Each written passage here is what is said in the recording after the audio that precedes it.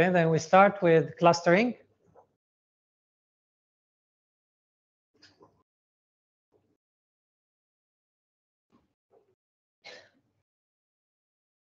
So we already started this week during practical session looking into clustering. So I hope now practical session has already given you clear idea what clustering is. So can make now the lecture easier for you to understand. So first, what is clustering? Clustering is the technique that we apply to group up data points into different groups or categories, okay, based on how similar they are. Like here in this class, if I like to group up the student, then I have probably many features. Now, if I'm talking only on single feature, you don't need clustering, right? So if I'm asking you whether we need to apply data mining clustering technique, for example, to group up or to split you into two groups based on gender, does this require data mining? Right? Even primary school can do it. So no need for data mining, no need for advanced technique. But when the complexity starts to appear, when I have many features, so I have gender, your favorite color, favorite food, right? The how tall you are, your weight, let's say your birthday, and so on and so forth. I have so many. Now it becomes complex. I cannot just simply split you up based on all these features. Okay. So again, when you have simple tasks, you need to think whether really you need data mining or not. Again, for example, if I'm trying to split you up based on your state, so Selangor in one group, Perak or in the second group, Kedah in third group, then I don't need data mining. It's just one feature asking about the state. Okay. But once I start to add a lot of features, then it becomes difficult. I cannot, taking into account many other features, how tall you are, your favorite color, favorite food, what types of movies you like, and so on and so forth, then things become so much complex for a human being to do it. Then we need to use data mining techniques. And in specific, we're looking for similarity. Since we talk about similarity, you need to think that these algorithms depends on proximity measures, because proximity measures have the ability to measure how similar two objects are, how different two objects are, right? So proximity means similarity and dissimilarity. So now based on this idea, where clustering is trying to group up a set of data points based on how similar they are into a same group, then someone may think that classification and clustering sound similar. And that's true to some extent.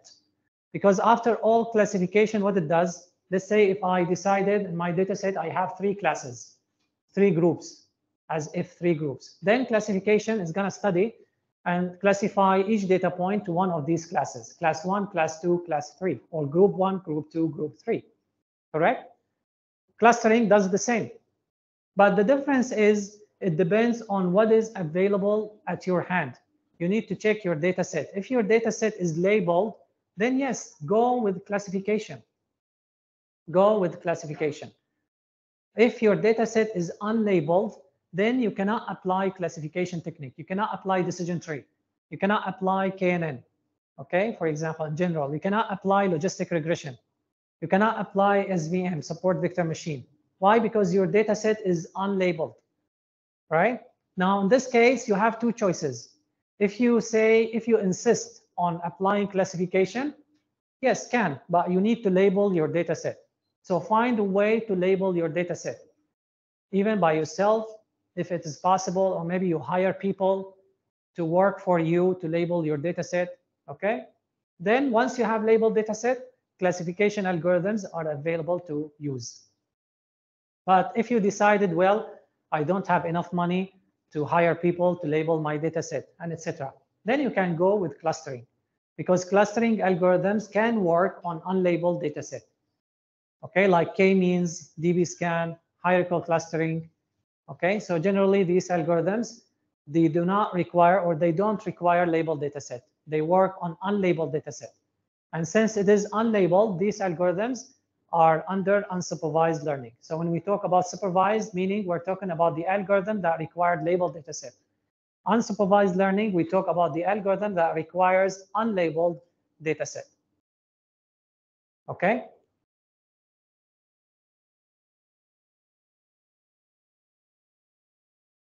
So clustering, giving a set of objects. So when we say objects, data points, records, what else? All of these are referring to the same thing.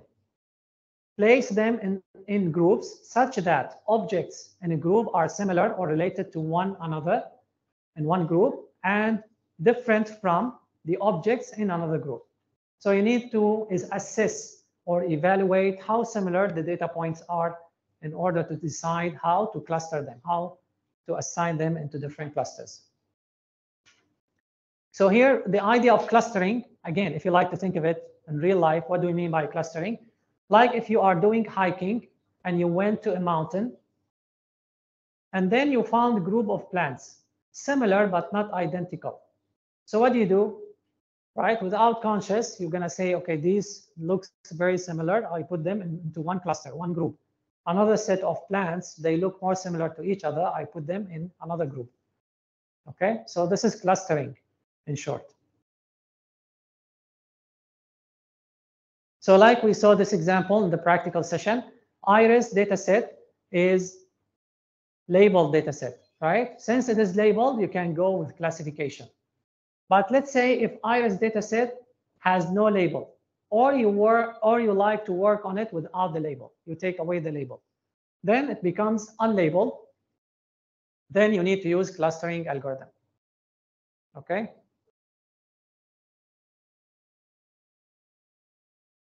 Now clustering has many applications. Okay, and even sound interesting. For example, you can do customer segmentation. You have customers in your company, and then you would like to cluster them, to separate them or split them into different groups, right? So you can apply clustering. So customer segmentation is the process of dividing a customer based into smaller groups based on specific characteristic or behavior. Characteristic here means the features, okay? So if you like to write down, so based on specific characteristics means feature. You may group your clients or customer according to their purchases, let's say, and website activity. So you have features describing their purchases and features describing their activity. Understanding who your client are and what they require allow you to tailor your products and marketing strategy to each sector. So customer segmentation can be used also in recommender system. For instance, to recommend materials that other users in the same cluster have appreciated. So after, let's say, like you have your user, after you have clustered them, let's say here, like in this example, into 4 groups or 4 clusters, then you evaluate each cluster, you look into the share or the common characteristic among them so that you can tailor your marketing strategies toward them. So for example, if I see this is the major, I like to target this group. Then I see their general characteristic where their age between, let's say, 15 and 25. Okay, majority are undergraduates. Okay, and so on and so forth. Then when I devise my marketing strategy, I need to take into consideration on targeting this group of people, right?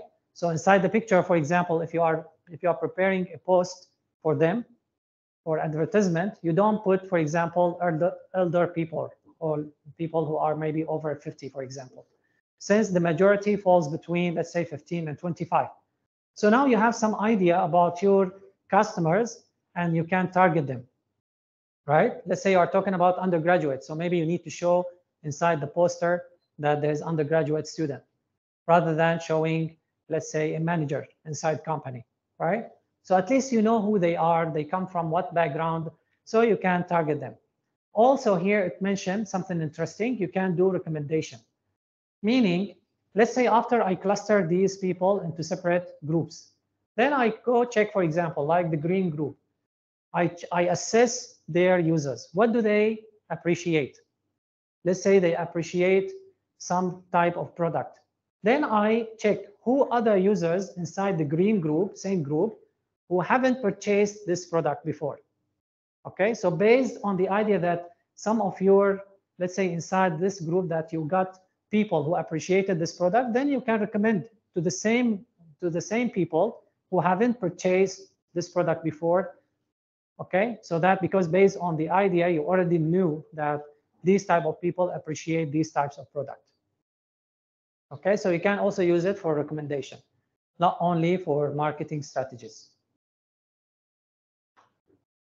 Another also idea for applying clustering is anomaly detection. If you remember DBScan, just we looked into a few days, DBScan shows you label -1, right? Meaning noises, outliers.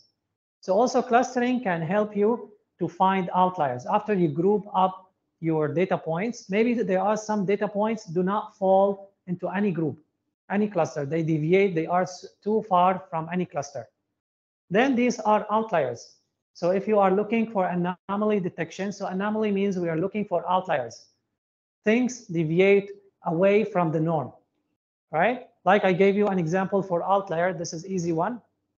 If you are trying to predict the car price, so the trend inside, anyone knows that the newer the car, the price is going to be higher, correct? The newer the car is, the higher the price is going to be. But inside your data set, you may have collected data also about antique cars. Antique cars maybe produced 50 years back. Yet, if you check, their price is high, right? Their price is high. So then this is a good example of outliers, because this is distort your algorithm. Algorithm will be distorted. Do you mean the newer car is, the newer the car is, the higher the value is, or the older the car is, the higher the value is, right? So the algorithm is going to be confused. Then we take away these outliers. We take away these outliers. That means if I'm working on predicting the car price, I make sure I don't have antique cars records inside my data set. I don't have antique cars records inside my data set.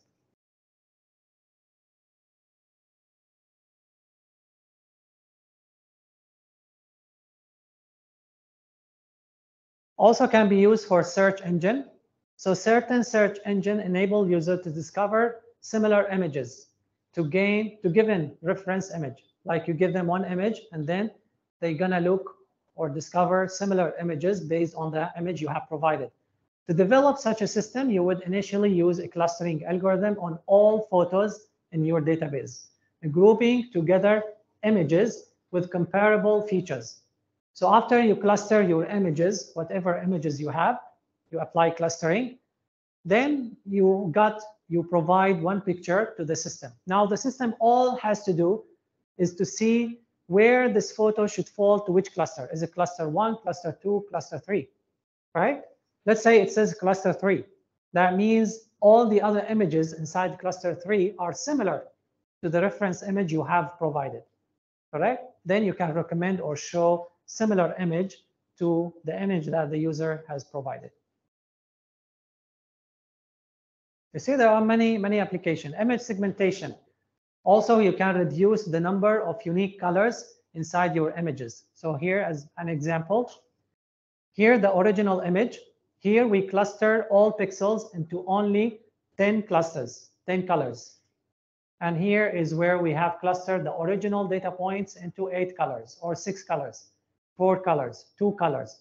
That means all pixels that are similar or near in value to each other, they should only be assigned to 2 clusters, whether like here the yellow or green. Okay, so clustering has many applications. Even image segmentation, it has also different types of segmentation. If you like to study, there is semantic segmentation, there is instance segmentation. So semantic segmentation means you locate all the objects that are similar in nature to each other. Like here, the chairs. So you put all chairs inside the photo into one cluster. But in instance segmentation, no. You need to differentiate each instance separately, regardless whether it has same nature or not. Like the chairs, so we still need them separately. So you see, clustering has many applications. This is also interesting. So here we're doing what? Semantic segmentation. So all people should be in color, cars in another color, another cluster, pavement in another cluster. Okay? So again, when you apply clustering, can allow you to do image segmentation one of the segmentation is semantic segmentation. Okay, nice. So you can do autonomous driving car.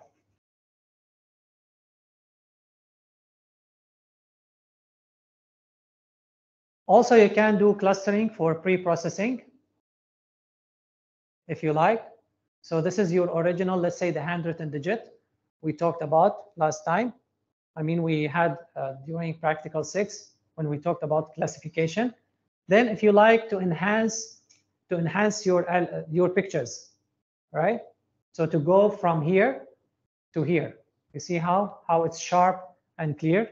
Then you can also apply clustering. You can apply clustering. So there are many applications. So you see now clustering is going to be sub-process inside data pre-processing, okay, for the overall process, which is classification.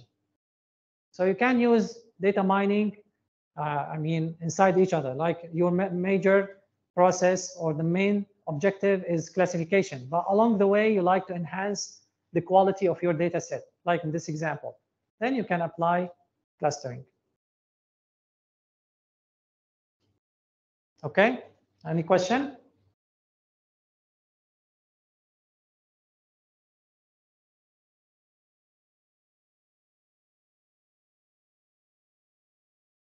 Okay, classification is efficient and high accuracy on labeled data set. Clustering is for no label. Yeah, it's not about accuracy, let's say, but the point is whether you have label or unlabeled data set. Okay, so if you have unlabeled data set, you cannot apply classification anyway, because classification require you to define your target variable, and target variable represent your label, but your data set doesn't have label. Then you cannot use classification. Okay, it's unapplicable because the algorithm have been designed to require X and Y. So you cannot just provide X, you need Y as well.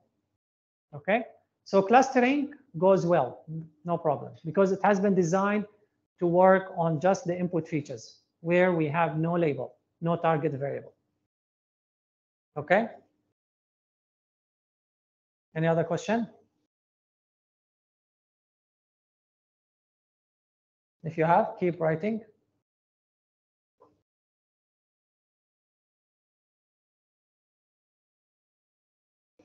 So now we understand what is the idea of clustering, right? It's clear. And now we know why we have clustering algorithm instead of using classification, right? So let's look into the types of algorithms.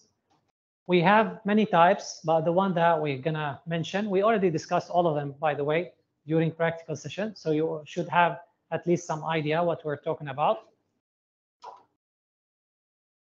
So the first type is center-based clusters, or we call it prototype-based clustering algorithm, like k-means. K-means we use depends on the idea of centroids. So it is center-based algorithm, okay? So looking for instances centered, like centroid, such as k-means. Density-based clustering, looking for continuous regions of density backed instances, like dbScan. So we care about the density. This is why we looked last time, if you remember, when we used dbScan, we looked for epsilon because it will decide the radius, size, and how many data points we have in order to know whether we have enough density to call such data point as core, right, or border, or noise. Hierarchical clustering,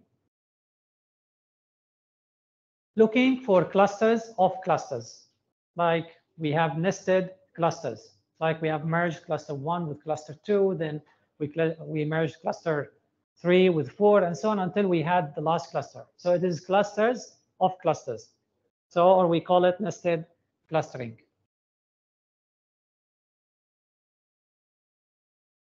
Now, another way to look into these algorithms is whether they are partitional algorithms or not. So partitional algorithms means unnested, like k-means, for example, it assigns the data point into a single cluster, right? We don't have nested clusters. We don't have cluster of clusters. So this is, we call it partitional algorithms. They just partition the data points into a single cluster. They cannot be inside two clusters. We cannot say point 1 is part of cluster 1, and also it is part of cluster 2. Cannot. Okay, this is partitional clustering. Hierarchical clustering, on the other hand, supports nested of cluster. So again, this is just to emphasize the idea. So partitional, you see, after all, we don't have overlap clusters, meaning the data points will be assigned only into a single cluster.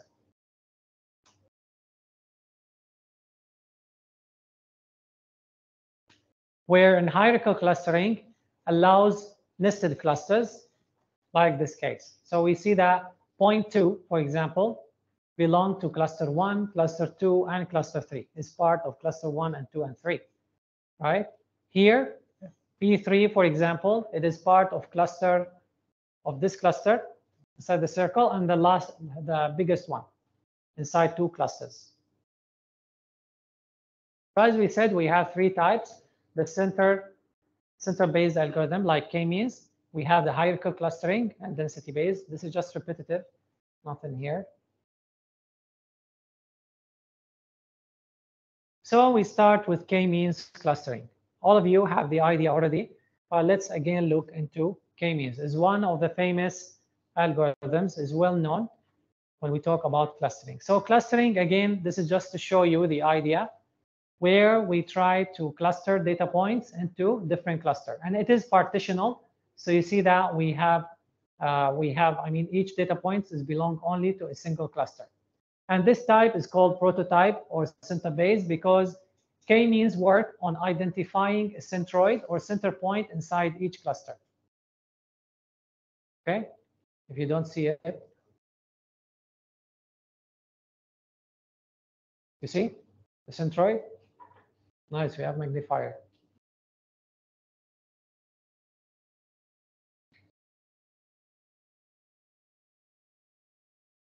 So this is like a summary for everything. So it's partitional.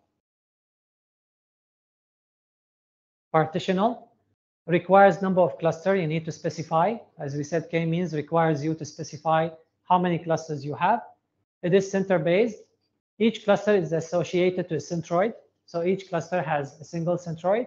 Each point is assigned to a cluster with the closest centroid.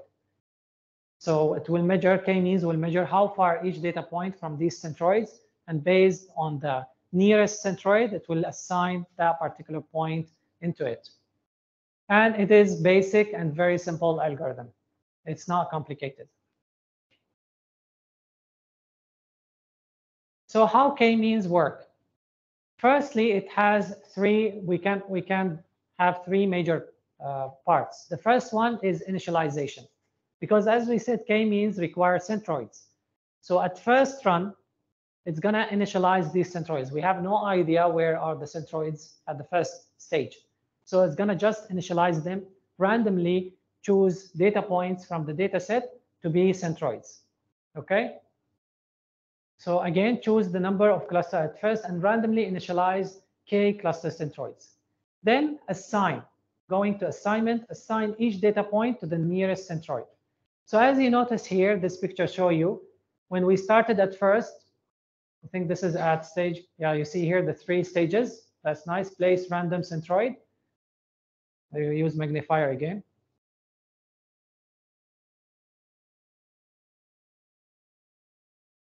Notice here the stages down, how they are moving. I think I have to remove, you see? So at first, it's gonna just assign or choose data points randomly from the data set. Okay, that's nice, right? Well, this is assign, update. Okay, place. So at first, you see we have no clusters yet, right? At first. So just we choose randomly some 2 data points. Since let's say k is equal to, that means we need 2 clusters, 2 centroids. So at first, k-means will choose randomly 2 data points from the data set to be centroid. Okay, this is the first stage.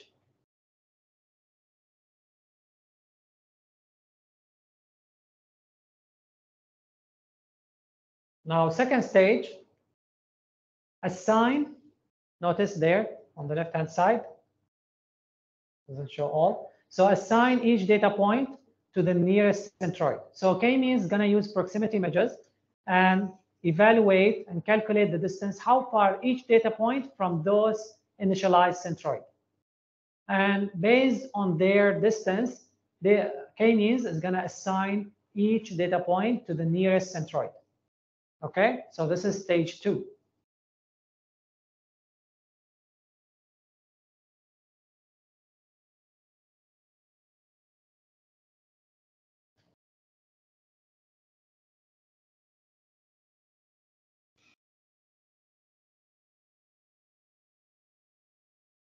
Now, stage 3, after you have assigned the centroids into their nearest centroid, now it is time to update these centroids. So you need to update them based on the previous assignment, recalculate and find the centroid point. Simply just taking the average, the mean value for all data points in one cluster. So this is why it has been updated. Earlier, the centroid was somewhere here. Then later, it has moved into this location. And then after that, go back to step 2. Reassign data point into their, again, to the nearest centroid after the update. Okay? So we need to assign again and keep assigning and updating until we finish. So it's going to take few steps. So again, initialization one time. We're done. Then we go assign each data point to the nearest centroid based on Euclidean distance, for example. Or maybe we are using, what's called? I forgot what was the first proximity measures we talked about before Euclidean. Taxicab. What was its name? Manhattan. Yeah, Manhattan. Yeah, taxicab. Maybe. Okay, so you need, you can use different proximity measures, not necessarily Euclidean. But this is an example. We are using Euclidean distance between points and centroid. Then update the centroid. Compute the mean of all data points assigned to each cluster and move the centroid to the mean that you have calculated. This update the location of each cluster centroid. Now repeat step 2 and 3 until convergence. So you keep going step 2, step 3, step 2, step 3 until sometime where you stop. When do you stop? Until you converge. What does it mean converge? Converge meaning finding the solution. Until you find the solution. Okay, so convergence meaning finding the solution. So when we stop, I think it's already mentioned here, should be reassign data point to the nearest centroid based on the updated and recompute the centroid. This process is repeated until, okay, until when? The centroid no longer moves significantly. That means you keep reassigning and the centroid place doesn't change much. Okay, there's no changes significantly, or the maximum number of iterations is reached. Okay, also k-means has the maximum number of assign. You can tell k-means, for example, you cannot go in this iteration more than 50 times. Then regardless whether it has reached to the convergence or not, it's going to stop. Okay, so that's why here, if you notice, these steps are keep repeating. Maybe later I post this picture so you can see how it keeps. So first place, then assign, now update. Notice now again reassign, then update again, then reassign, then update, right? So that was the final solution. Okay. Any question? In order to use k-means, you see, very easy. You import k-means, then you need to assign number of k. So based on this data set, we can observe using our eyes that we have 5 clusters. Then we put k equal 5. Then we do called fit predict. And here the predict value for 0, 1, 2, as I said, this refer to the cluster ID. So here in the following slide, I also put demonstration to make it clear for you to understand. Okay, even if you check the textbook, they're not like this. So here easier should be. So how to know this is cluster 0? Just you check cluster underscore centers. The first centroid referring to the centroid of cluster ID 0, this one. If you check the place, it's gonna pinpoint to this one. Cluster ID 1 is referring to this one, and so on and so forth. Okay.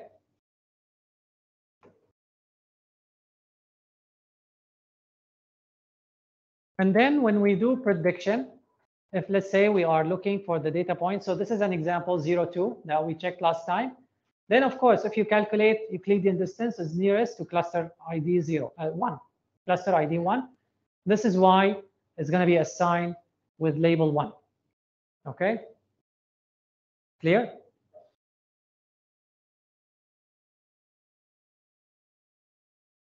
Let's see if any question.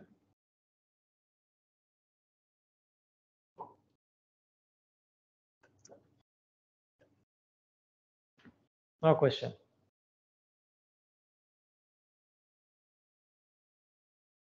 Okay, if you have a question, please go and post. So this is the idea of k-means. So 3 major steps. It depends on the idea of centroid. So this is why it's called center-based algorithm. And it is partitional algorithm where the data point is going to be assigned into a single cluster. Now, types of clustering, there are 2 types. Whether you can go with hard clustering, as we said when we call predict, or you can go with soft clustering. So hard clustering means assign each instance to a single cluster. Now, soft clustering give each instance a score per cluster. Okay, and this score in k-means simply is the distance between the instance and the centroid. Right? So again, in hard clustering, just we are looking to assign the data point into a single cluster. In soft clustering, we are calculating the distance between the data points and the centroids of k-means. So in order to apply soft clustering, you need to call transform. So you call transform, and here it's going to give you for the first point 0.2 how far it is from each centroid. So this is for centroid 0, centroid 1, centroid 2, centroid 3, and so on. And then if you check, I put in bold, showing you that this is the smallest value, indicating the hard clustering will choose this one, because this one is located at column index 1, referring to the centroid 1. Right? This is why earlier when we call predict has given us, has given us 1. Okay? Because the smallest or the nearest centroid to each data point. Okay?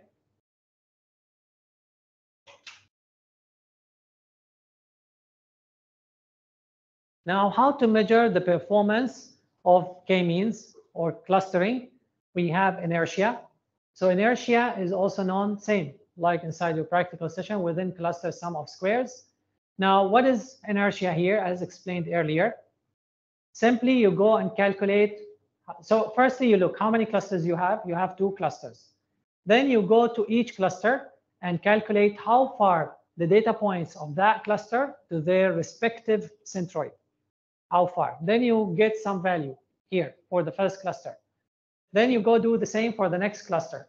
You calculate how far the data points from the second centroid for the second cluster. Then you sum up these 2 values. This is going to give you inertia. Okay, so they call it sum of squared within cluster sum of squared error. So to be precise, this is called also within cluster sum of squared error. And the objective of k-means to minimize inertia. As lower inertia value indicates that the points within each cluster are closer to each other, and thus clusters are more compact. Now, how to find the optimal k? Because k-means require you to specify how many clusters you have. Now, first we looked into the visualization. We used our observation, right? We used our eyes in order to identify how many clusters we have. But that is not possible all the time. So here it's okay. But that is not possible all the time. Okay, ignore about k. So the point is whether you need to choose k3 or k8. Again, if you're just looking into this one using your naked eyes, you decide that you have 5. But again, if you have big data set, you may not able to visualize, right? We can visualize 1D, 2D, 2 dimensions, 3 dimensions. But once you start to increase, become very hard to visualize. Then in this case, we need a way to find the optimal k. So we're gonna use inertia, because inertia is one of the performance measures, can tell us how compact the data points are within the cluster. But we ask ourselves, can we just use inertia? Because after all, inertia keeps getting lower as we increase k. So if you keep increasing k, inertia will keep dropping down, no matter what. Okay? So the more cluster there are, the closer each instance will be to its closest centroid. And therefore, the lower inertia will be. Then inertia in this case is not a good performance metric because it's getting smaller as the value of k increases. Then how we can determine the right value of k? We apply inertia as a function of k, meaning we need to draw a figure like this, taking inertia. So we cannot just only assess inertia. If just you look into inertia, inertia will keep dropping down. So we don't look only to inertia. We take inertia as a function of k. So we draw inertia as well as k. We draw both, two of them. Now, after we draw, we need to look for the elbow. Where is the point that represents elbow? So you look just for your elbow shape. This one, you look to the corresponding k on the x-axis. Then this is the proper or the optimal value for k, 4. So according to this figure, we can say that the optimal value for k is 4. Okay? Any question?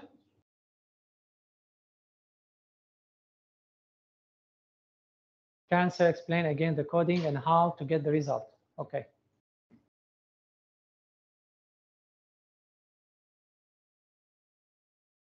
You can also refer to the recording for practical session. Also, it's already mentioned there. Let's look again here. What does it mean? So here, nothing, right? Just fit. And notice we have no y. This is unsupervised learning. Just you pass x. Now here, when you call predict, because here we're calling fit and predict at the same time. So the value here, these are the label. The label, meaning the corresponding, the first x, the first data point inside x has been assigned to the cluster ID 4. The second data point inside x has been assigned to the cluster ID 0. The third point of x has been assigned to cluster ID 1, and so on and so forth. Okay? Hope this is clear. Now, how to know which cluster is cluster ID 0, which cluster is cluster ID 1, where is cluster ID 2 and 3, then you can call cluster underscore centers underscore. Okay? So this one simply, you look, it's going to give you a NumPy array.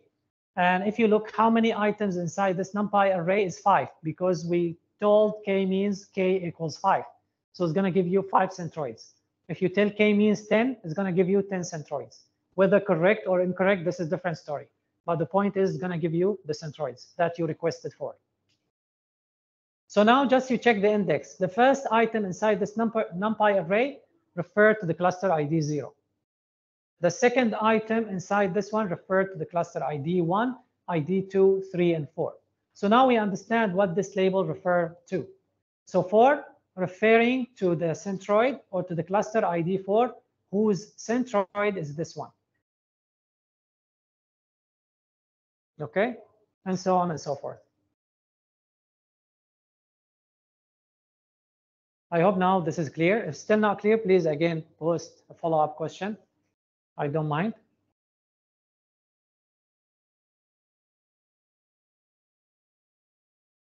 Yeah, that's good. Actually, I put also code here because I wanted you to be not just we talk theory all the time, but when you see the code, then hopefully things become clearer, especially for those who are strong in programming. I think will appreciate this. But if you feel like even this one is not helping you, that doesn't mean you are not a good student, just you need to put more effort. And of course, you can refer to me more. So you can ask me more questions, no problem, okay?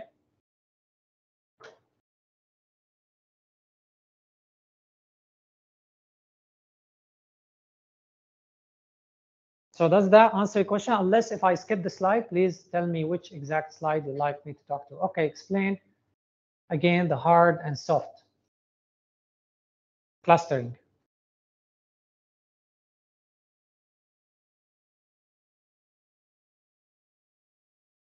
Hard clustering, what is the idea of hard clustering? Hard clustering means assign the data point to a specific cluster. right? Because in k-means anyway is partitional clustering, is going to assign the data point into a single cluster. So hard clustering, we don't care how far, or I mean to know how far this data point from each other centroids. Just I need the final answer. So that is hard clustering. Just I need what is the cluster ID for all these points, where they should be assigned to which cluster. Now in soft clustering, no, we give the instance and we're not asking about which cluster ID should be assigned into, but we're asking how far this data point from each centroid. Okay? And then later we can use these values. Maybe nobody asked why we have this, how this can be useful for us. Actually, this one can help you to generate new features. So you can use also clustering, in this case, the soft clustering, to add new features inside your data set. And then hopefully these distances that you have calculated from each cluster can help you to have better performance for your overall algorithm you are using for it. Actually, if you check the median house price, the one that we worked on, right, during practical session, if you refer back to your textbook, you will find that he has applied clustering during data pre-processing. So he has generated, or he come up with some new features, and actually those features has helped him to enhance the performance of median house value predictor. Okay, so soft clustering or these values actually can help you to generate new features inside your data set, because now they are meaningful. You are calculating how far this house, let's say, from each cluster you have inside your data set. So you are adding some more meaningful information inside your data set, and you hope that this information will enhance the performance of your algorithm. Okay. So here simply, when we call transform, we have calculated how far 0, 2 from cluster ID 0, it is 2.81. From cluster ID 1 is 0.32. From cluster ID 2 is 2.9, cluster ID 3, 1.4, and cluster ID 4, 2.8. Okay, so just we are calculating the distance. After all, from this array or matrix, we can still identify the right cluster by looking for the smallest value. So the smallest value here is 0.3. The corresponding cluster ID for this one is cluster ID 1. This is why, as I said earlier, the algorithm has assigned to 1 here.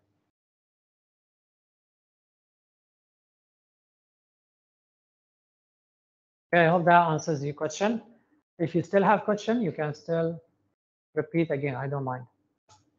So means soft clustering more, no, it's not about more accurate. It depends on what you are using it for. Okay, so now for this one, as I said, I don't know the sound. Hello, okay. Well, still not as clear as before. I don't know what's happened. Yeah, so it depends on what you are using them for.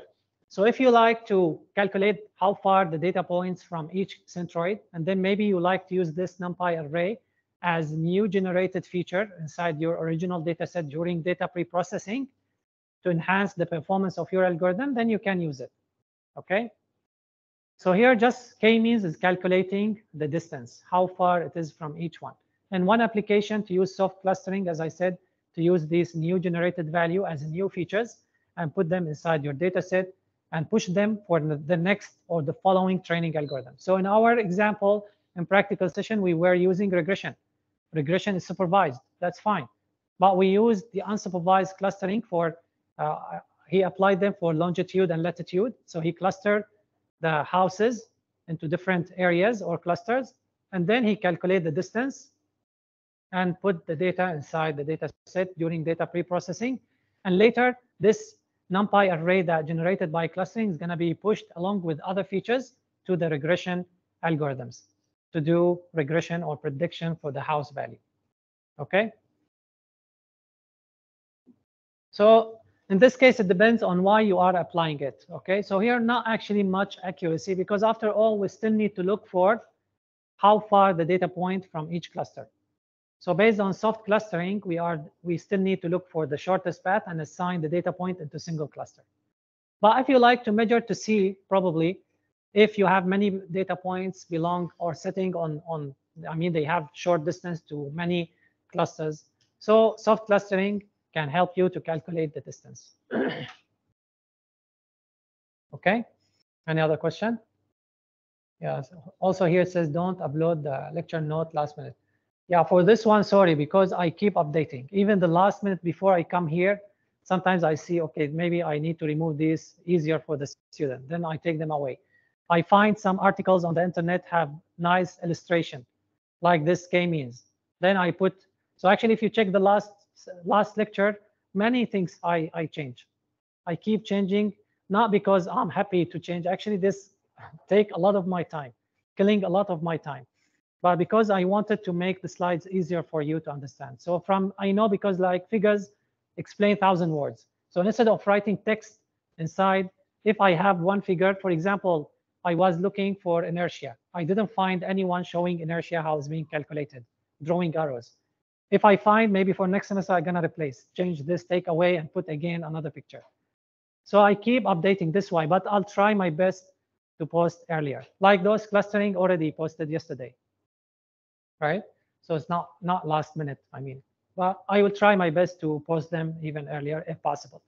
For neural network, I need to change a lot because I found easy one to explain how to deliver, for example, neural network to you. So for sure, the previous one is going to be a lot of changes inside, right? Actually, again, this kills a lot of my time, but I'm happy. I'm doing it willingly. I mean, I'm happy to do this, right? So I learn, you learn as well at the same time. Okay, actually, until now, I'm teaching this course, and sometimes on daily basis, I learn new stuff along the way, new things that I didn't know before. But I'll do my best again.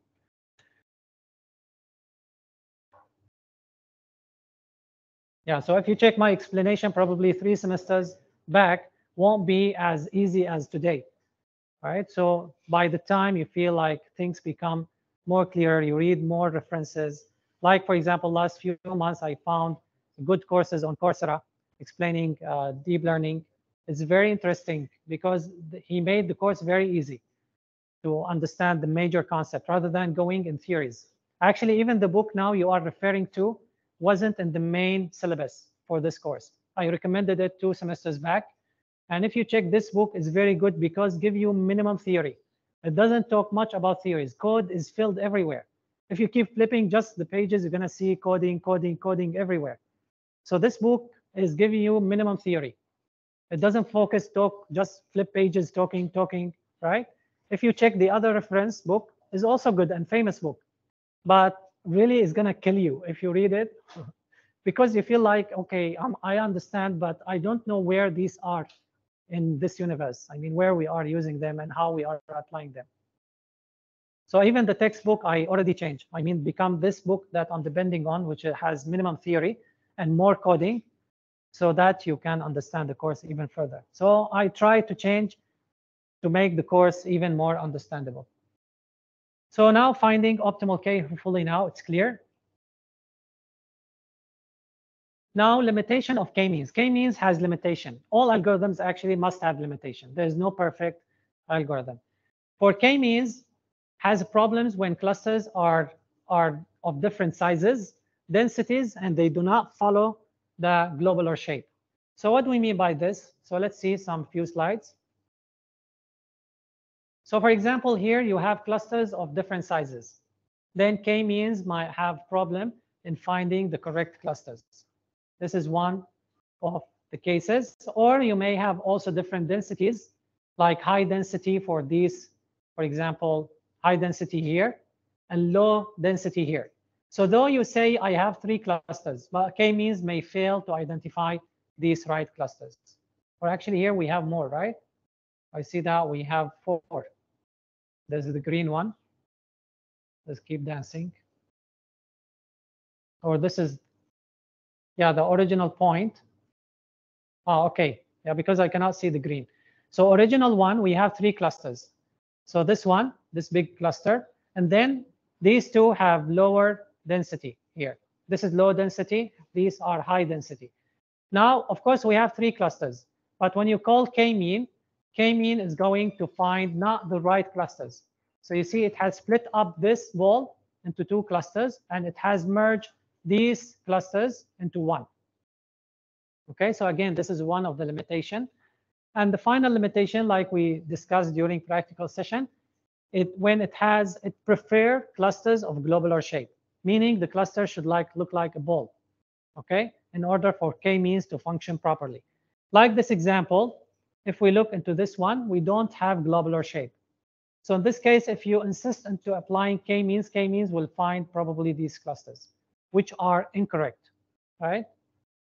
So these are the limitation of K-means. So now we go to the next one, density-based cluster. So now you understand the idea. Again, K-means is simple algorithm. It doesn't have too many steps to apply, and depends on the idea of centroid, center-based algorithm, partitional algorithm. What else?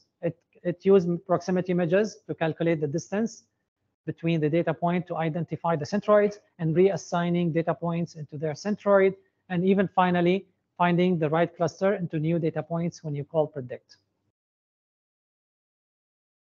Now we move on into density-based algorithm. Density-based algorithm is used for clusters of region of high density. So when you have like this example here, if you look into this one, of course, this has no globular shape, but we can identify that there's high density inside this picture, which can help us to determine what clusters we have. So I'm not sure if the next picture is here, but eventually we should have like this. So here you can see this is the original data points, and inside this picture we have high density area. So hopefully when we apply this density algorithm like DBSCAN, should be able to find these clusters inside. So let's look into DBSCAN and how it works. Also, it's not difficult to understand. DBSCAN depends on first the idea that any point inside the training set should be as one of 3, whether it's core point, border point, or noise point. Okay, so what do we mean by core point? Core point that has at least the specified number of minimum sample points. This is, we call it core point. Okay. And a border point is not a core point, meaning it doesn't fulfill this condition. It doesn't have the least number of minimum sample point. Okay, so it's not core, but it is a neighborhood for a core point. That means it has a neighbor of core point. This is why it has become border. The noise point at any point is not core nor border, is considered as a noise point. So this is the picture we also discussed last time. Let's say in this example, we have epsilon.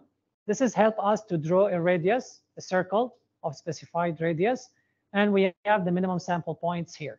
Now looking into this example, into the point A. So if you look to the point 8, how many sample points are there? If you count, we have 3, 4, 5, 6, and 7. So again, this book says including the point itself. So here we have 7 data points. Therefore, A, I'm talking about the data point A, is considered as core point. If we look into B and we draw a circle based on epsilon, then we're going to find inside this circle we have 4 points. Then this is not core point. Now the following question comes in, is this border point? We need to assess whether this point has a neighborhood of core. Since A falls inside this circle, inside the circle of point B, then B is border point. If we take example for C, C doesn't fulfill the condition of minimum sample point 7. In addition, it doesn't have neighbor of core point. Then this is noise point. Okay, so DBSCAN will identify those. So based on this, only the definition that we said, the green color are the core point is going to be, the blue one are the border, and the red points are the noise. Okay. Of course, here we have identified, let's say, only a single cluster, which doesn't sound, of course, correct, but at least just gives you the idea what is core, what is border in this example, and what is noise. Now, how DBSCAN works. So as we said first, go and label all points as one of three, whether core, border, or noise. Then second step, eliminate noise. Take away the noise point.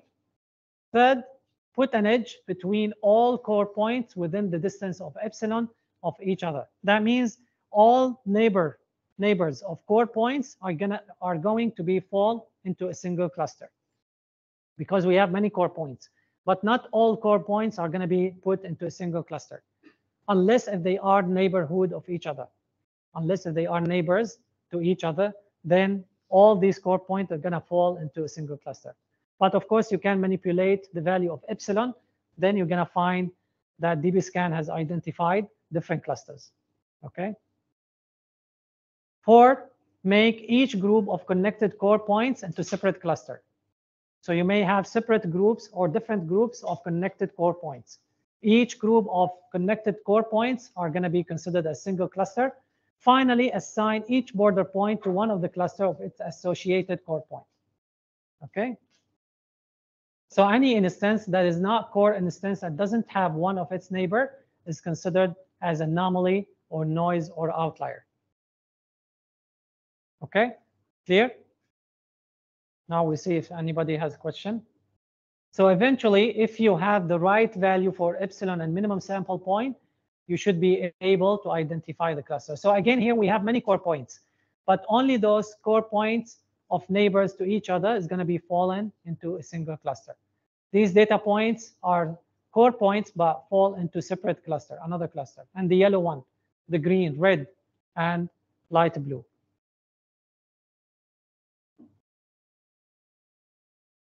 Let's see if any question. When I hear you reply our question and feel very happy, I'm very what? I don't understand. I'm very what? Sorry, just. Can someone read? Gam, I don't understand. What does it mean? Oh, okay. Bye. That's okay. Okay. I'm happy for that. Thank you very much for your comments. Yeah, at least if I can make difference for you in this class, I will be so much happy. Okay, if not wrong, is the random data point coordinates? What do you mean, random data point is coordinate? Sorry? What is NP array 0, 2, 3, 2? If not wrong, is the random, but the random, I don't understand what is random data point coordinate. Now 0, 2, okay, good question. 0 refer to the value of the first feature, x0, means yes, let's say if you are considering x1 is x-axis and x2 is on y-axis, then yes, 0 is on x-axis, is the coordinate on x-axis, 2 is the value on the y-axis. Okay, but of course here, because we have unlabeled, we don't have y, so we have x1, x2. So this is going to be the value for x0, sorry, x1, and this one, the value of 2 is going to be the value for x2. Okay?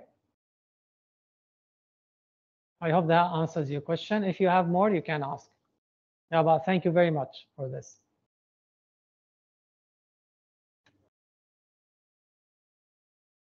Okay, hierarchical clustering, the last type of clustering. Now, looking back into k-means, k-mean challenge because requires you the clusters to be same size. Like just now we said, if you have different sizes of clusters, k-means may not be working very well, right? And then it requires you to decide the number of clusters. You need to decide how many clusters you have. Of course, we can use, inertia as a function of k to find the elbow, but still requires you to find. So hierarchical clustering actually help you to overcome these gaps in k-means. So hierarchical clustering, as you see here, is going to try to have nested clusters, meaning it will try to find a way to group up these data points. Of course, also based on distances, still apply proximity measures, but it's different from the concept of k-means, because k-means require centroid. Here we have no centroid.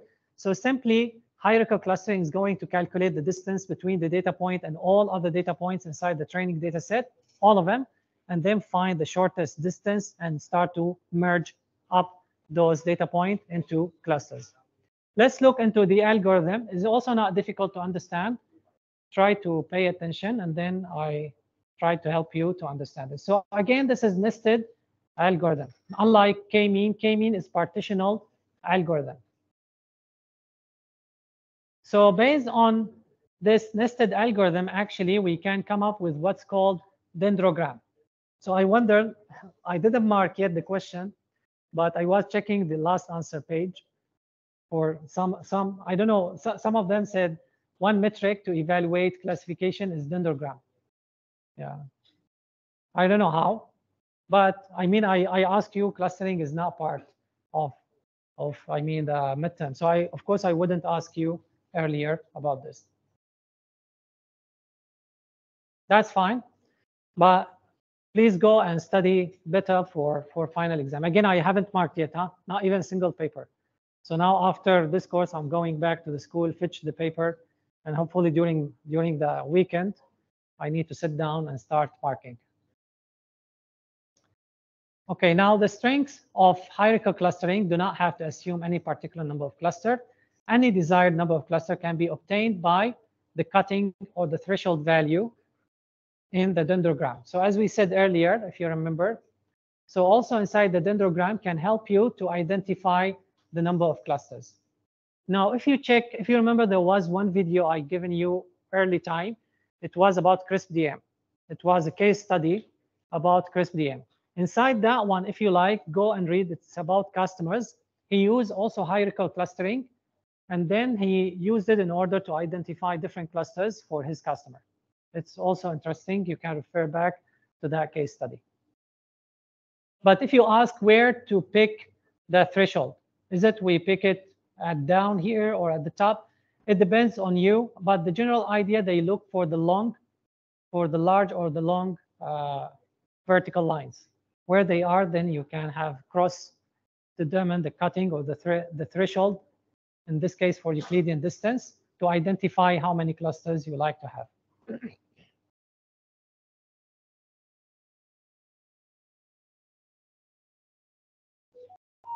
Now, the two main types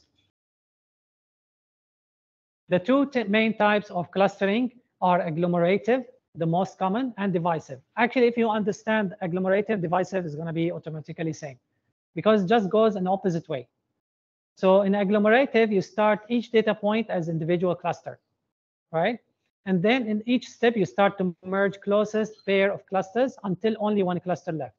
Divisive is just the opposite. You start where all data points are inside one cluster. Then you start to subdivide or split. Okay, so here we merge, here we split. Again, here we merge, here we split.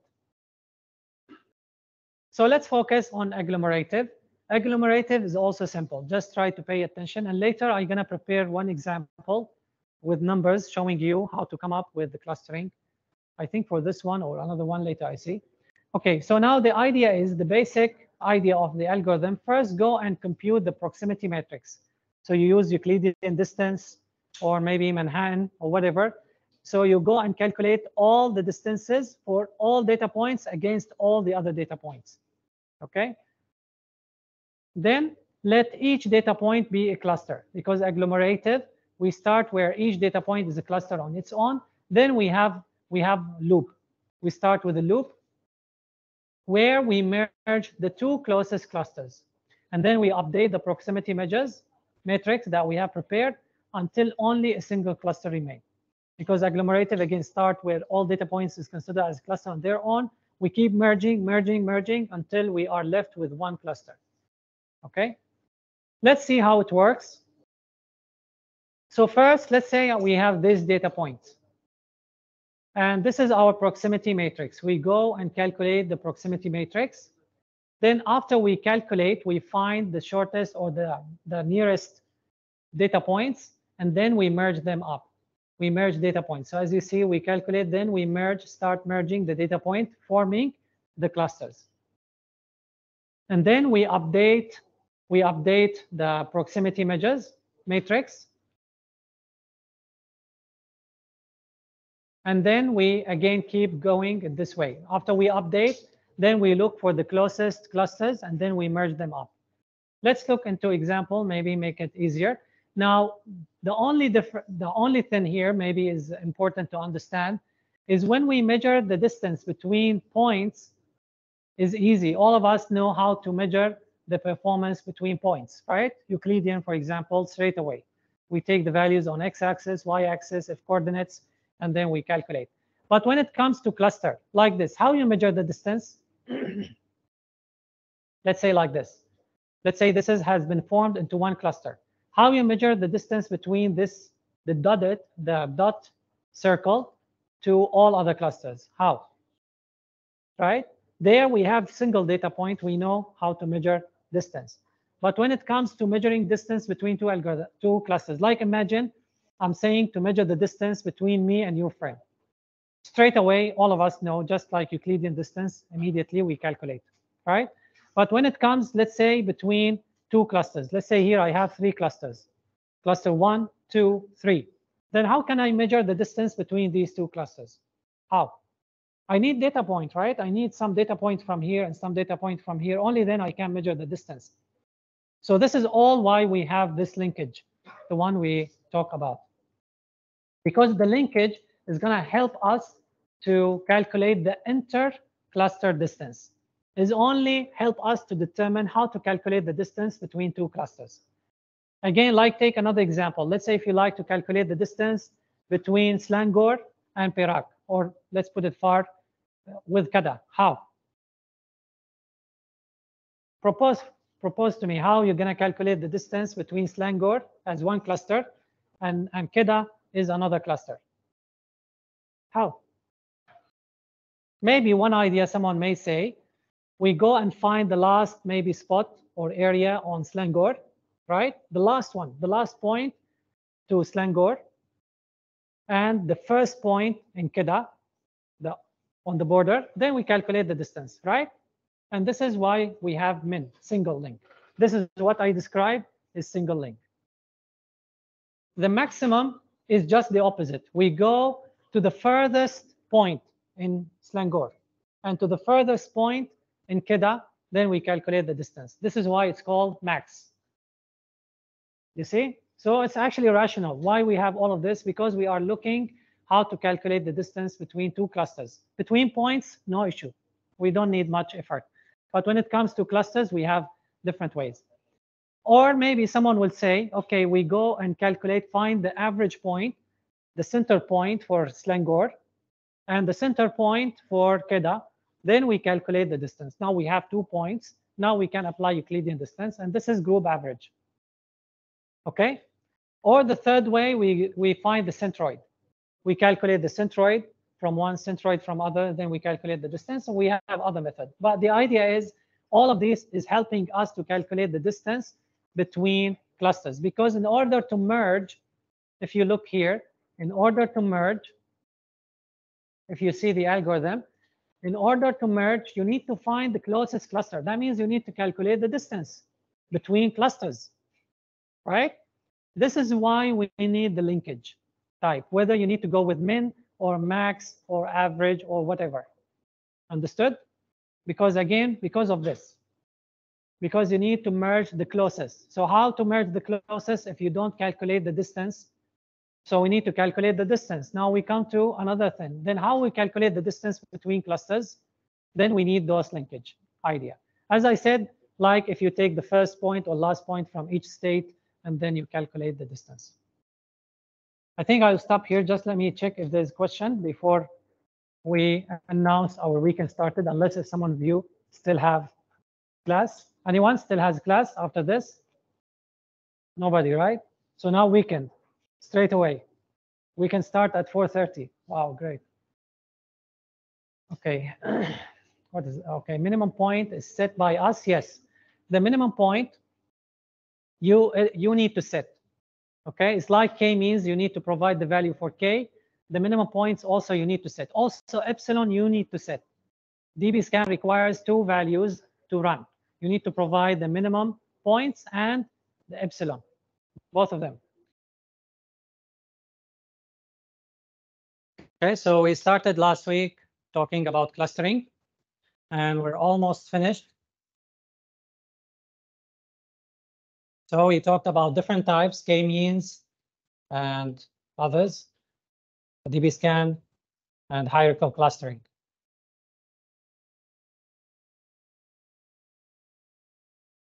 I think we stopped here, if I'm not mistaken, but also we already talked about some of these. Okay, so hierarchical clustering is different than k-means. K-means is partitional clustering, while hierarchical clustering is nested clustering, meaning data points can be assigned to more than one cluster. All right, so they can exist in more than one cluster at the same time. Now hierarchical has two types. Either you go with agglomerative or divisive. They are same in general concept, but just the opposite of each other. So agglomerative, simply what we need to do, if you remember, we need to compute the proximity matrix. So let's say we are depending on using or applying Euclidean distance or whatever. So we can use that one to compute the proximity measures or matrix. Then we let each data point be a cluster on its own, because this is agglomerative, starting from each data point is a cluster on its own. Then we start to merge up data points into bigger cluster. Then we start the repeat process where we merge two closest cluster. Please highlight this word, closest, because always the point is the data points that are next to each other. That means they are similar to each other, right? Than other data points that are farther from them. Okay, so they are closest. And then we update the proximity measures until only a single cluster remains. Now, how to update the proximity measures when we are updating it? Then this is where we use the linkage type. Okay, so if you like to keep note, linkage type is being used at this place. Please, this can help you to understand better.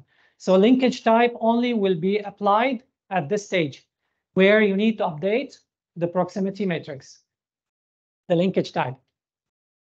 After we update, then again, we merge the closest clusters, and then we update it again until eventually we have only a single cluster left.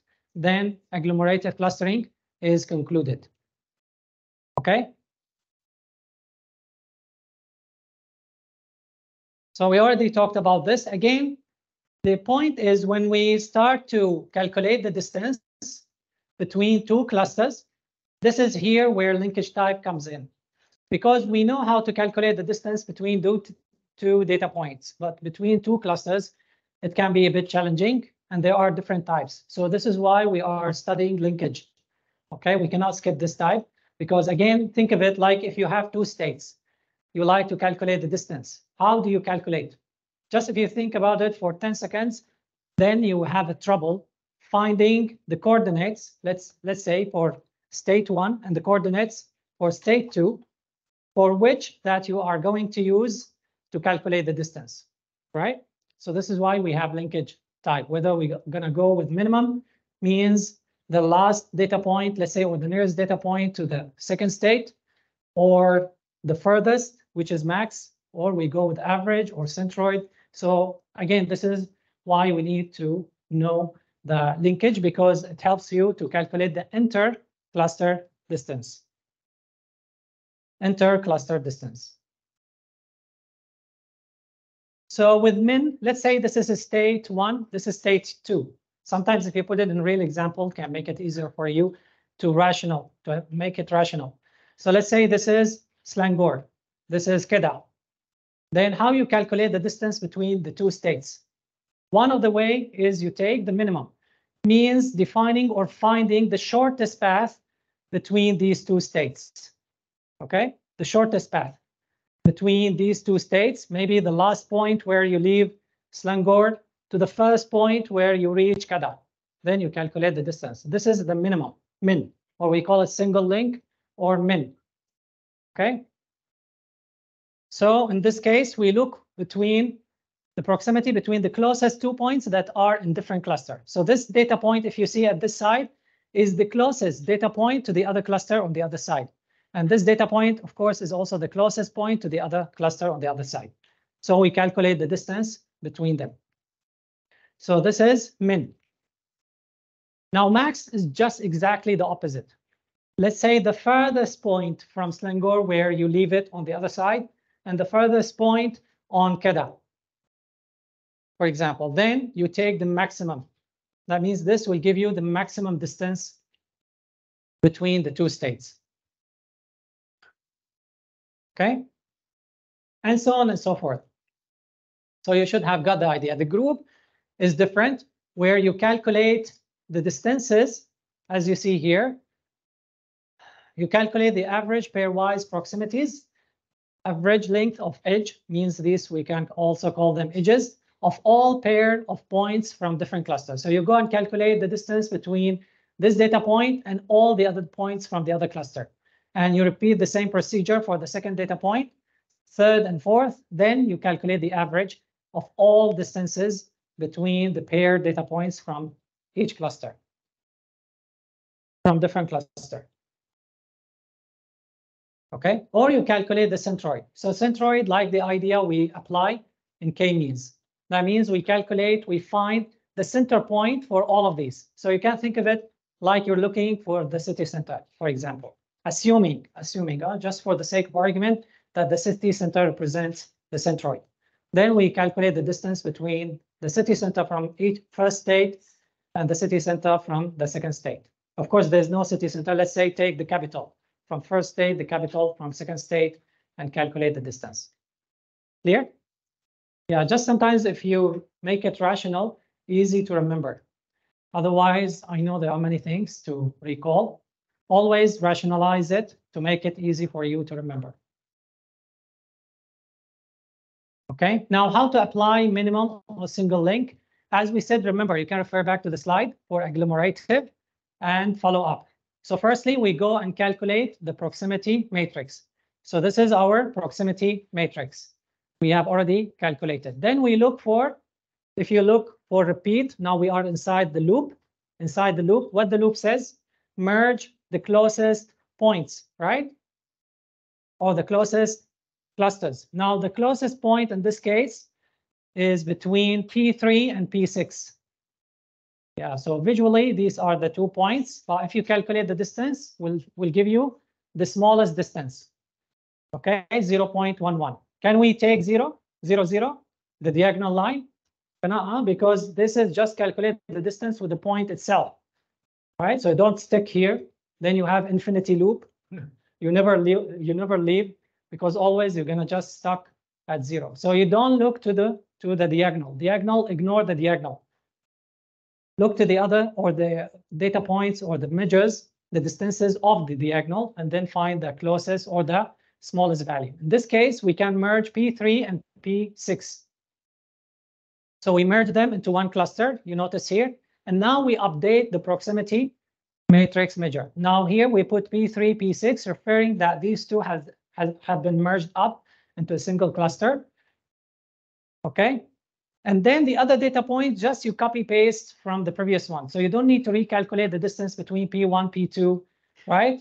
P2, P4, P2, P5, just copy paste. Now, only the challenge when it comes where you need to calculate the data point, the distance between the points and the cluster. So here where we start to apply min or the single link. As I said, at this stage inside the algorithm, inside repeat loop, only now we need to apply min or link. So in this case, how to calculate? How we come up with 0.22, for example, here. How we come up with this value? Because now we need to calculate the distance between P1, where's P1? P1, all right, 0.1, and this cluster, P3, P6. How to calculate?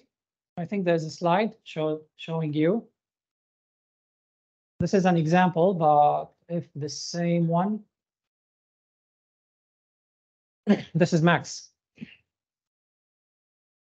Yeah, so this is an example, but you can replace the numbers based on the other slide, but same point.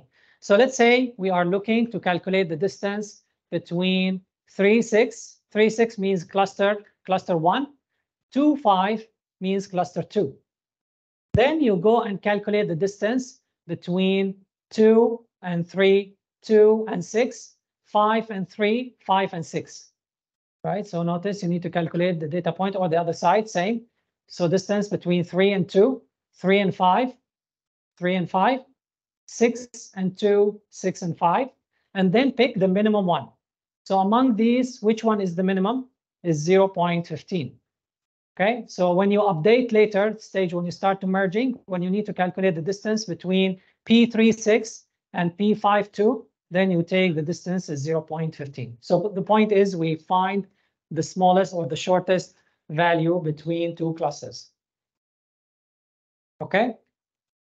Now for max is just the opposite. Let's say we are intending to calculate the distance between P36, this one, and P4, this one. Then how to calculate the distance between these two, between point P4 and cluster 1, which has P3, P6. Then very easy. Again, we put the equation. Just we start to calculate the pairwise value. So the distance between 3 and 4 and the distance between 6 and 4. After we calculate normal Euclidean distance, we get 0.15, 0.22, and we take the max. We take the max because this is max. Okay? And same here, other examples for you to practice. So you can check the other example. Same idea, simple, just you take the max value. Here, minimum, that one is max. Average, as we said, you calculate all the proximities between the data points of different clusters, and then you calculate the mean for all distances that you have calculated. You take the mean after all. I think here there's an example. Okay, so this one is for, yeah, this is for average. So for example, if we are calculating the distance between cluster, which is 3, has the data point 364, 364, this one, the one in red, and then cluster, which has the data point 1, meaning the data point itself. We're not calculating 5, just we're calculating the distance between 1 and this cluster. So we start to calculate the pairwise distances, 3 and 1. Then you should get 22, 3, 6 and 1, the distance is 0.37, 4 and 1 is 0.23. Then we sum up, divided by the total number of distances, which is 3. Then we get 0.28. And same for the other clusters. Okay, so this is the average. The centroid you already know. Now the comparison, the linkage actually will make the only difference because all of them we are using agglomerative. But the linkage type will decide which clusters to merge up, Okay. So this is why if you try different linkage, you will get, or you will have different results. So here it shows you how the clusters are going to be formed by using minimum linkage, here by max, here by group, and this is by word, where I didn't include here the slide, but if you're interested, you can refer back to your textbook. But the point is, each linkage will yield different nested clusters. Okay, if you are interested to know which one to use, you can read on your own. Find each one has some weakness and some strength, right? So each one has some weakness, some strength. Then you can, based on the problem you are working on, you may decide which linkage to use, but I'm not going to go through that. But if you are interested on your own, you can search on your own. Okay?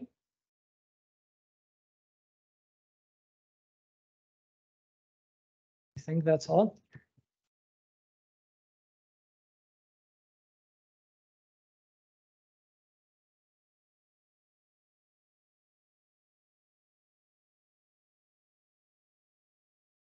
Yeah, this is the last slide. The rest are hidden. Any question? Let's see the group. I'm sure now I'm gonna find a question about practical tests. Just predicting, huh? I'm just doing some prediction. Postpone assignment. This is done, right? Well, this is a new one. I seem like we already postponed. Yeah, sorry, we cannot do any more. Yeah, week 12. I already have a lot of things to wrap up. Okay. I think there is no other question. Anyway, if you still have question, you can write here. But sorry, we cannot postpone anymore. So we already told you, right? Which one? Where was the submission date, the due date for the assignment? Week? It was Monday. I remember it was Monday, 4th of September. Okay, yeah. So please remind me to update the MS team because it's still on 1st of September.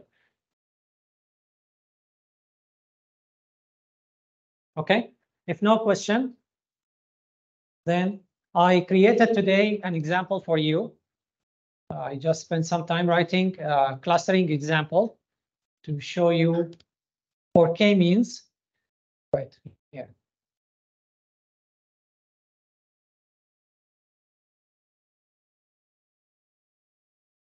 Okay. So let's take an example, see how we can do k-means.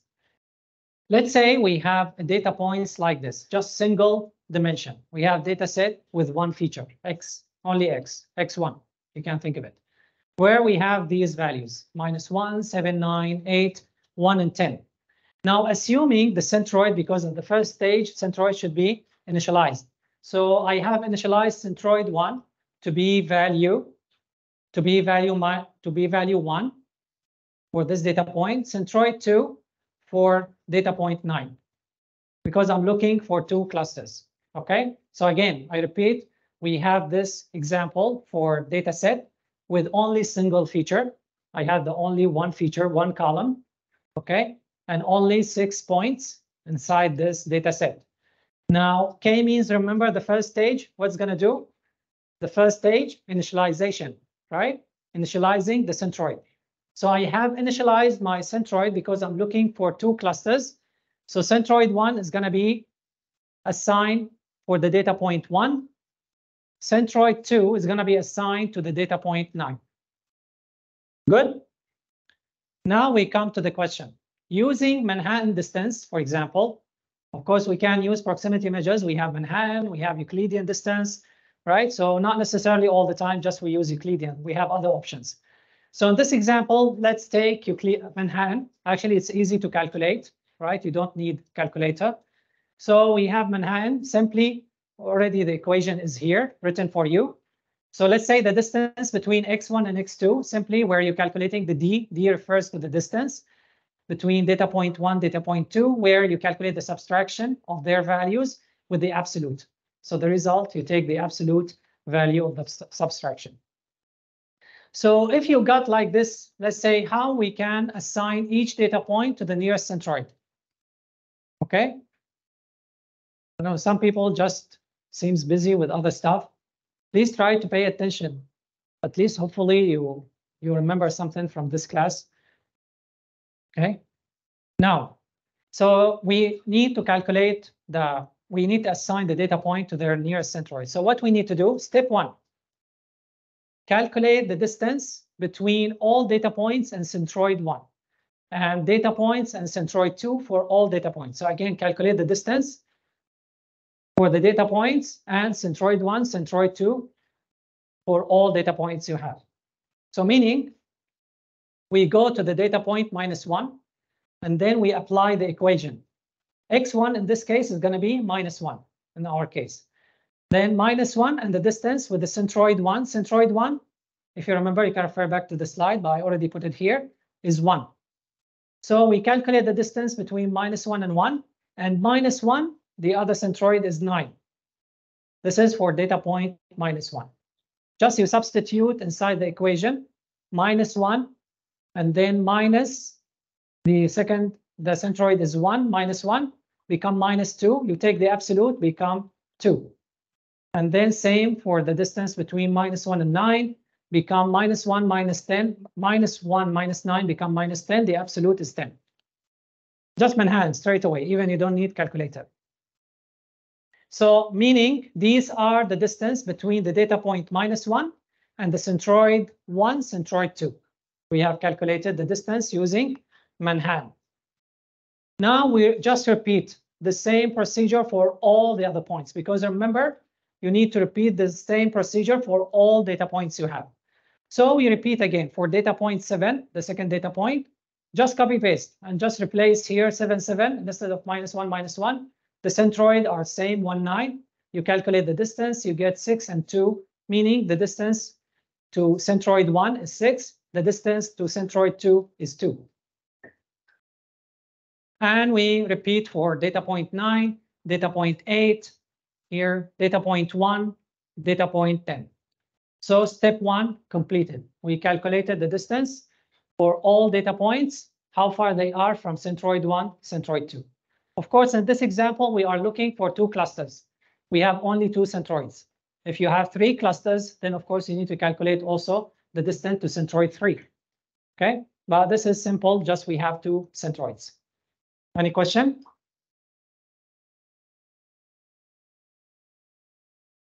Now, what we do, we put the result into a table.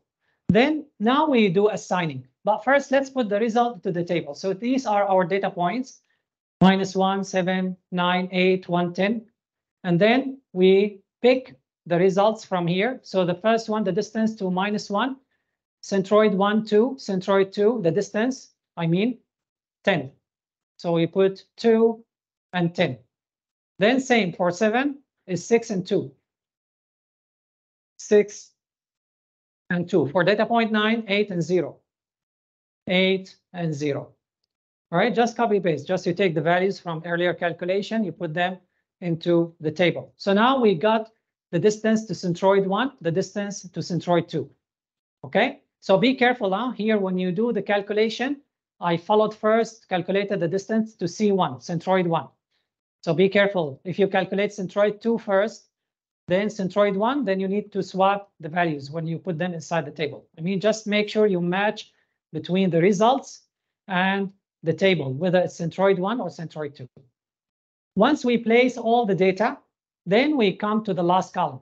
So first, we put the data into the table. We have distance to centroid 1, distance to centroid 2. Now, after we place all the results from the earlier calculation, then we come to the last column. Now, in order to assign the data point to either centroid 1 or centroid 2, what we need to have to look at? The shortest distance, right? So here, -1 is nearest to centroid 1 or centroid 2? Based on the calculation. Is nearest to centroid 1 because the distance is only 2, right? The distance is only 2, while the distance to centroid 2 is 10, correct? So -1 is nearest to centroid 1. This is why we assign the data point to centroid 1. Just we look for the minimum value. Now we go to the data point 7. We look the distance from 7 to centroid 1 is 6. 7 to centroid 2 is 2. Then the smallest value is 2. We assign 7 to centroid 2. Okay? Clear?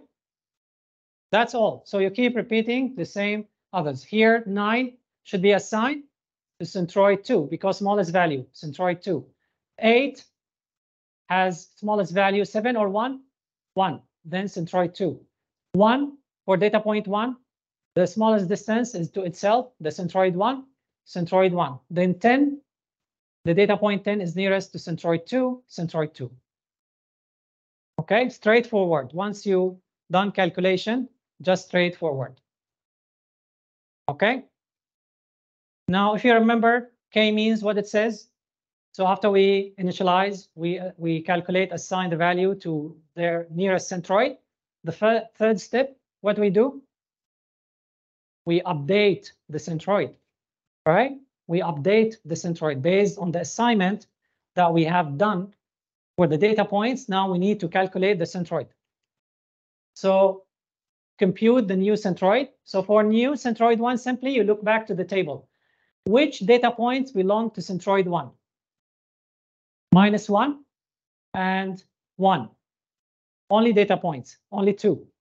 So we calculate the average. -1 plus 1 divided by the total number of points belong to centroid 1 is 2, then it's 0.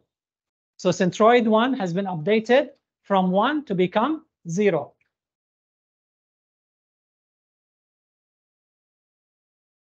Then we do the same thing for centroid 2. So centroid 2, how many points belong to cluster 2? We have 4 points. You see, 7, 9, 8, and also 10. So we put 7 plus 9 plus 8 plus 10 divided by 4. And the new centroid is for centroid 2 for cluster 2 is 8.5. Then, of course, k-means can keep going. You should calculate again the distances for all the data points to this new centroid. So meaning, if you like to keep going, then you can come back here, okay, here, but change to the new centroids. So now centroid 1 has become 0. Centroid 2 has become 8.5. Then you repeat the procedure to have a new calculation. Then you put them inside the table again, and then you assign the data points according to the new calculation.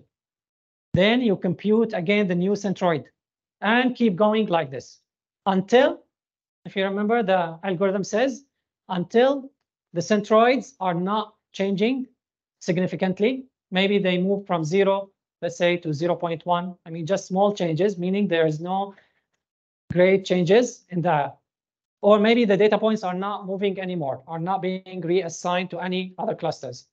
That means the centroid will remain same. Then we stop. Or we have the maximum number of iteration. Remember, k-means has the maximum number of iteration. Maybe we put 2, then that's it. Even we still can go further, but we already set up a limitation to conclude the calculation. Any question? Any question? Stephen? Any question? No?